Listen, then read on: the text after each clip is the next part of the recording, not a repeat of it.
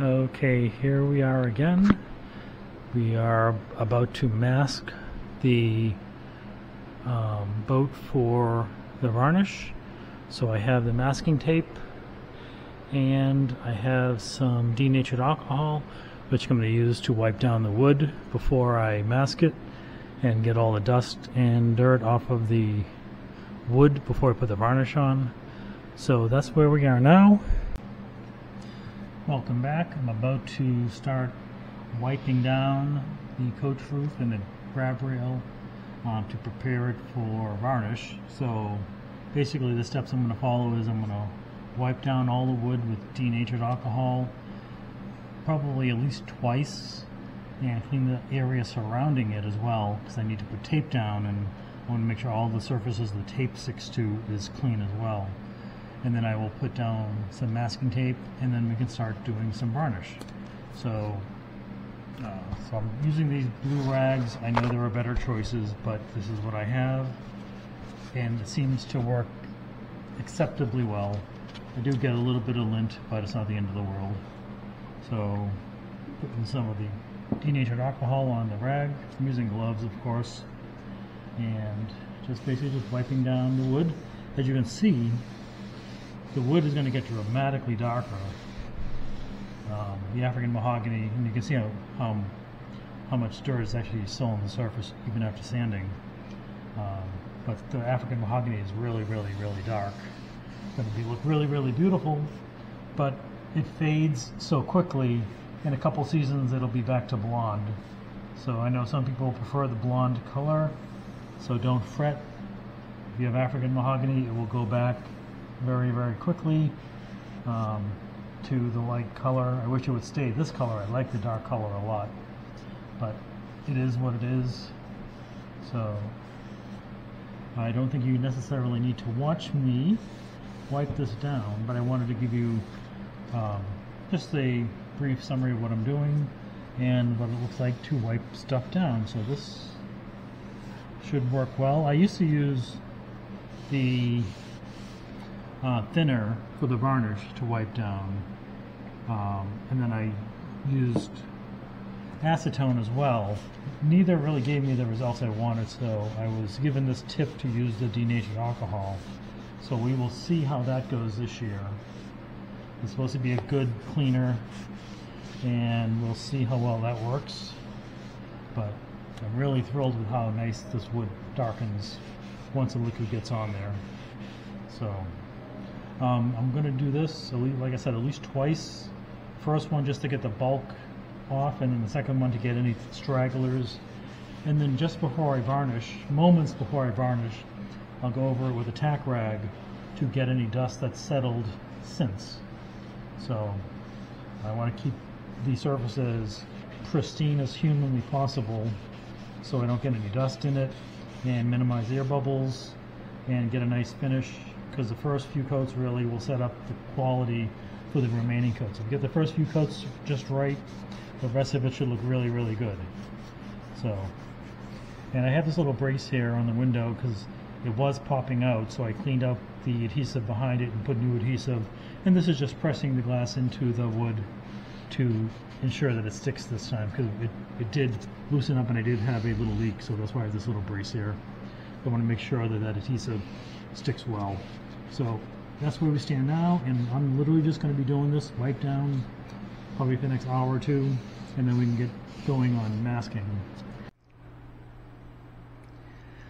Okay, so I have taped the Coachroof to get ready for the varnish. So I wiped it down twice, got it nice and clean, and I didn't bother taping how I taped the boat because it would be shockingly boring, and I think most people understand the concept of taping before you paint or varnish. So it's all done. I'll explain what I did anyways. I try to keep the tape about 1/8 of an inch away from the wood, so it kind of paints onto the fiberglass, so it'll kind of seal the edge, because that's usually where the problems happen. I'm using 3 different types of tape. I'm using this 3/4 inch tape, the 233 plus tape. It's very good tape, crazy expensive.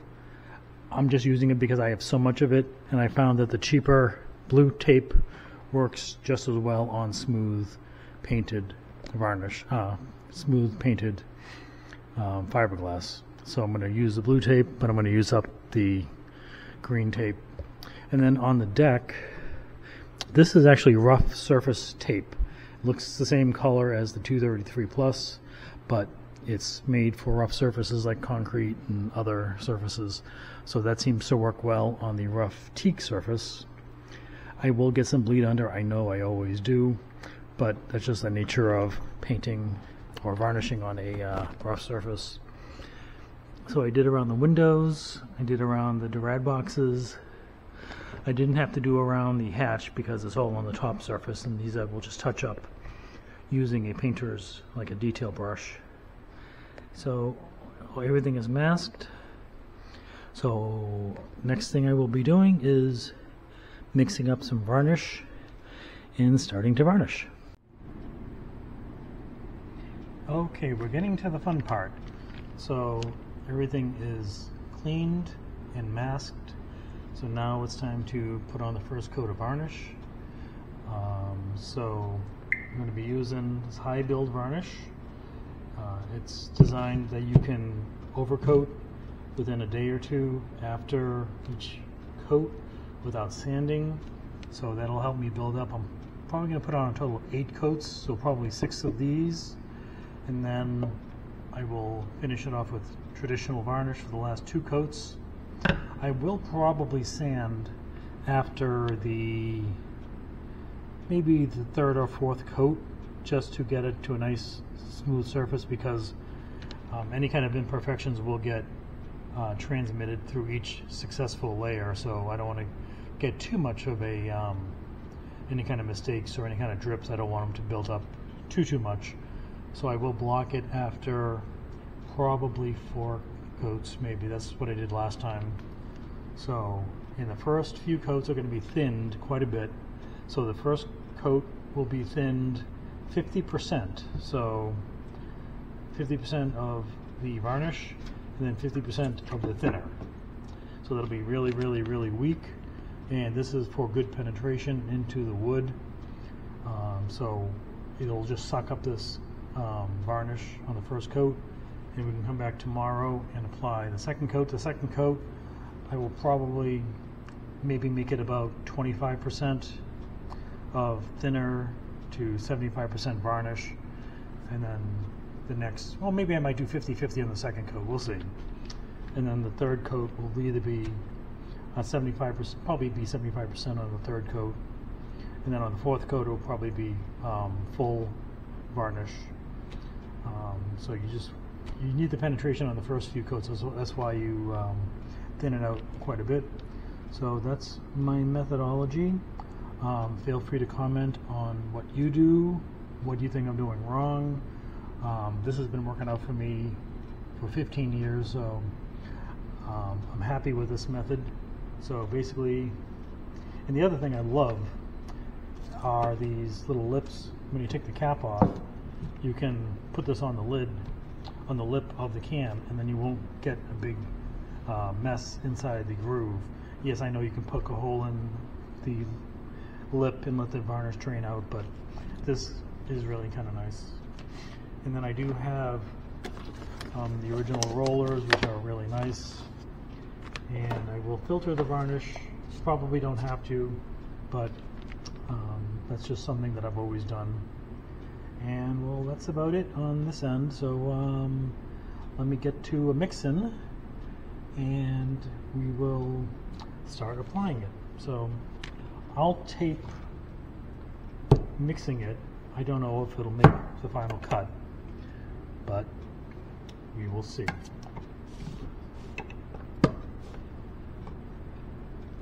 And this varnish actually has a very peculiar smell to it. I can't describe it, but it doesn't smell like regular varnish. But it's kind of weird, but it's nice. Putting on gloves.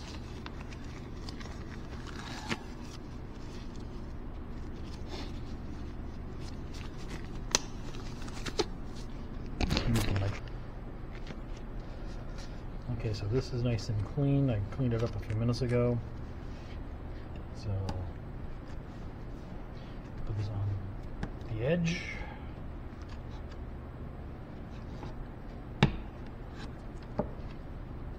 And I can already see some dust in there.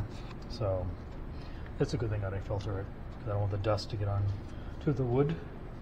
So I will use this paint stick, and I actually like to reuse the ones that have already been mixed because they're nice and smooth and they clean up really nice. So I'm gonna wipe this down and let's mix this up. This is not nearly as thick as the regular varnish. It's actually nicer to work with, but the regular varnish does give it a much brighter and smoother and glossier finish. So once this is mixed, it's actually going to have an odd color. I don't know if you can see it, but it's kind of got kind of a white or tan color to it. So this must be as exciting as watching paint dry, huh? So it looks different than regular varnish and it smells different, but it does look pretty damn close. And it's actually designed for high building with their system. So I don't know if you can tell with the color, but it kind of looks like iced coffee almost with milk.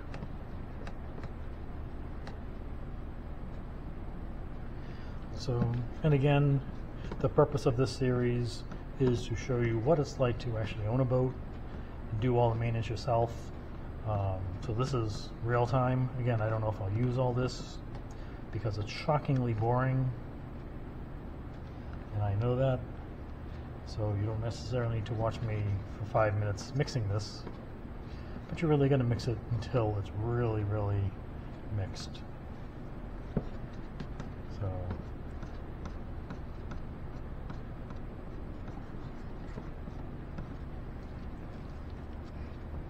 kind of getting there.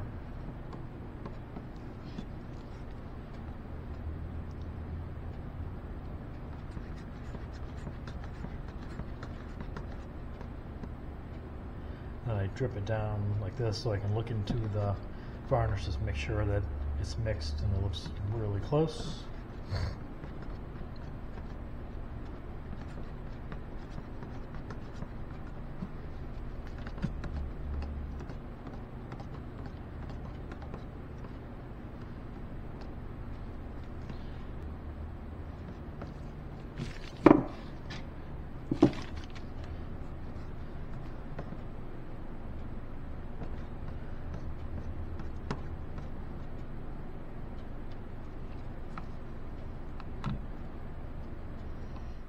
We can see the color a little better there. It's kind of like a tan color. Like I said, it's almost like iced coffee or something. So let me put the mixing stick down on the lid, and I will take this soup container, which is a good size, and I will pour in a fair amount. Just making a guess of how much I will need. And I will be using a couple different brushes. I normally, this is my go-to brush, an Arrow 2-inch. This is pretty old, but I clean it and it still looks pretty good. So put the varnish aside, and now I just put the lid on top of the varnish just so I don't accidentally put the mixing stick in it after I mix it in with the thinner.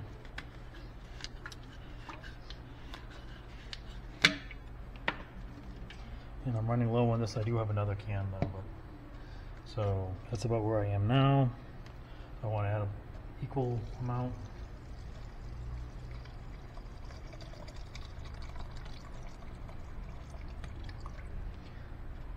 Okay, so that's about, maybe it's a little bit more than 50%. So that's fine, dinner's fine. And now it's just a matter of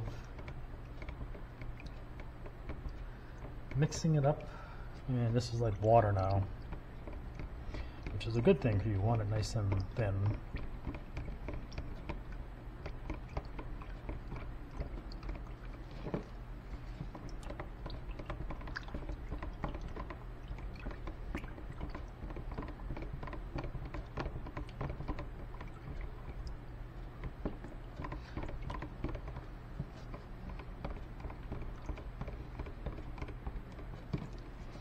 I don't know if you can tell, but that's like water.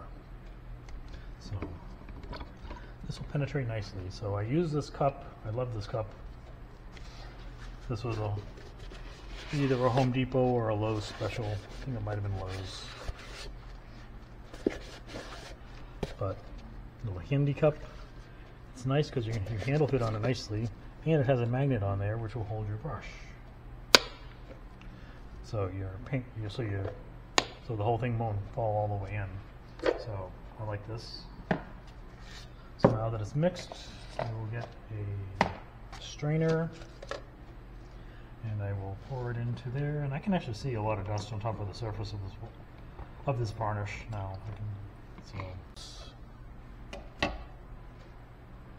Oh yeah, you can definitely see a lot of dust.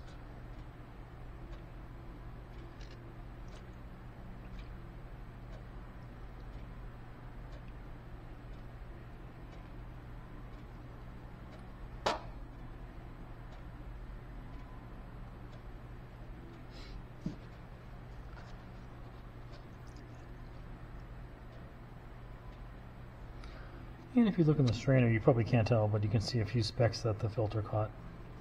So that's that. Don't need these right away. And for the big areas, I will use a roller. And then for the other areas, I will use the brush.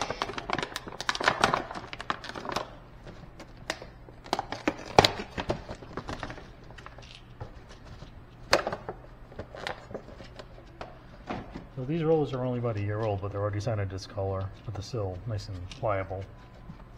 So that's what I'm going to use. I have the roller here.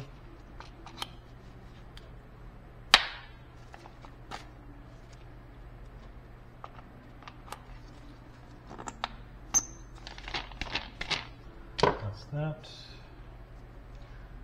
Brush. And there is some dust in this tray, so I want to clean out this tray. That's why I put thinned varnish and filtered varnish into a tray with debris. I will need some thinner because it's not coming out.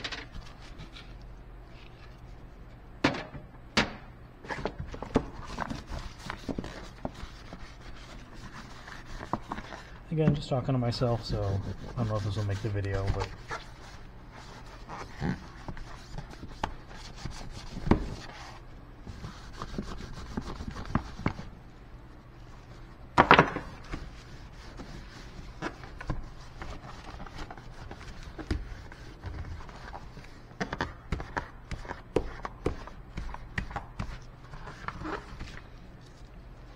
so you can see how dirty that tray was. A lot of dust in here, so that's why I run those filters on the fan to take some of the dust out of the air.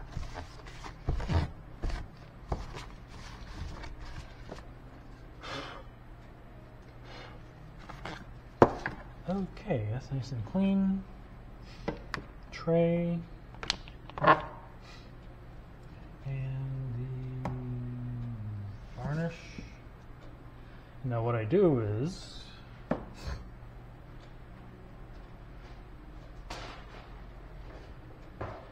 I get a working tray. It's just a cardboard box that I had laying around, not too fancy. And then I put it in this box just so it doesn't fall over when it's on top of the boat. So put a little piece of tape on the corner, put this over the edge, and then kind of tape the edges to the box. to minimize it falling over. Tray in here. Put my tack cloth in here. Put the towel in here. I will take another brush in case I need a thinner brush. And then I will need my painter's brush, this little detail painter for some small areas on the boat. I cleaned that up before. So we're good here. So now let's go up to the boat and start applying varnish. Exciting stuff, I know. I will just do a sample of applying the varnish because it can be pretty tedious, and this will take me probably an hour or so. So it's been wiped down twice with denatured alcohol, taped. So now just before I apply the varnish, I will use this tack rag and just go over the surface one more time to take up any dust that's settled since I cleaned it. So the most protection you can give it early on, the better the finish will be. So I will do a sample up here, which you can't see. So I will start up here because it's a nice easy surface to give a demonstration on. So I'll give this a nice wipe.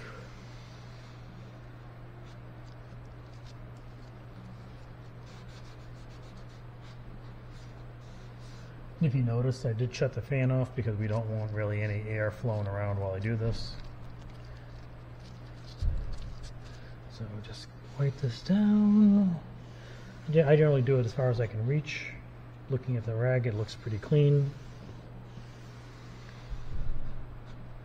So this is coat 1. So what I normally do is, you're not going to see it here, maybe later, but I usually take a piece of tape and put it on the lifeline. That'll be my marker. Each time I do it, I'll apply a piece of tape so I know which coat I'm on. Because once you get past a few coats, you kind of forget. So here we go. I will use my 2-inch brush here. Put it in, slide it up against the side. I don't slide off the edge. I slide it against the side of the cup. Okay, you don't want to scrape off all the varnish. Then I try to keep this as close to the boat as possible. Well, the Coachroof as possible, so I don't want any drips. So here we go. So I will apply it here, and it looks really nice. I go as slow as possible because I want to feel the varnish leaving the brush. And again, this is crazy thinned, so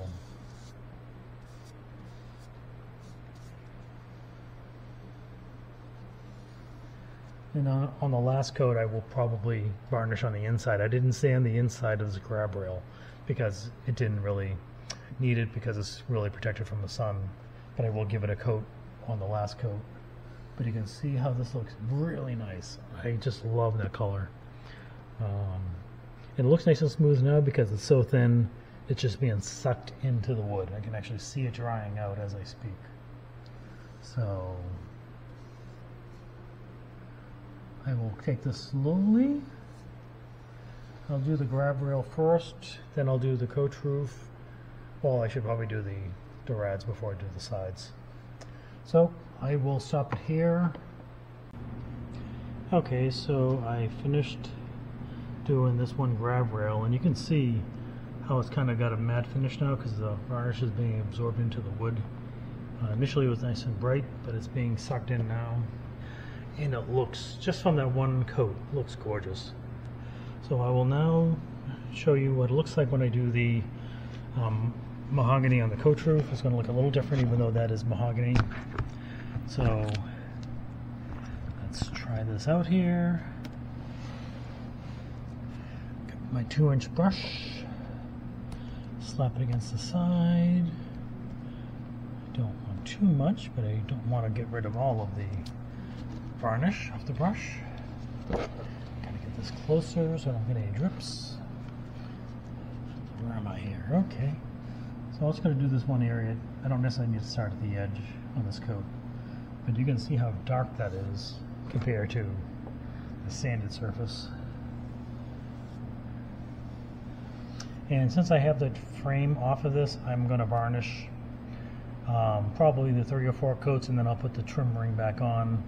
I still need to seal around the opening, and then I will put the cover back on. But for now, I just want to kind of seal the wood with the varnish before I put it back on. But this is the best part of this job, is putting the varnish on. My philosophy has always been, people say, oh, you have to do varnish on your boat. My philosophy has always been, I get to do the varnish on this boat because it's just so satisfying when you get a result like that, because that just looks absolutely beautiful. It hasn't looked this nice in probably 30 years since the previous owner varnished it. So I'm like thrilled that I get to do this particular project.